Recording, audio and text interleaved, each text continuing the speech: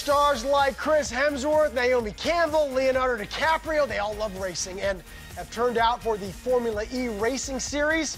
We teamed up with Visa to see what the hype's about. ET Online's Deidre Behar was in the middle of the action. Professional drivers in electric cars whipping around at insane speeds. How fast exactly are you going? 200 kilometers an hour, plus or minus 220.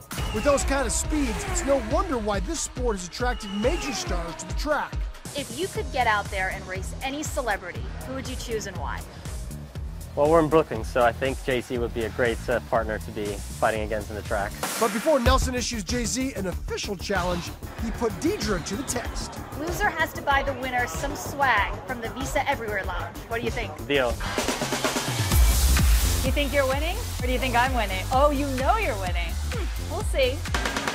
Admittedly, I lost the bet. I'm a terrible driver. Do you agree? I wouldn't even consider it a driver. Oh, that's a burn. I'm good on a bet, though. I owe you something. I'm going to want my diecast over there. The easiest way to pay? Visa's cashless payment system. They're spearheading a movement, reimagining the world as a cashless culture. We give you a safe, secure, seamless transaction in just a few seconds. All I do is just simply tap, and I've paid. Lightning fast, just like the race cars on the track. That's yours. Better luck next time for me. Yeah? And a lot of training. Yeah.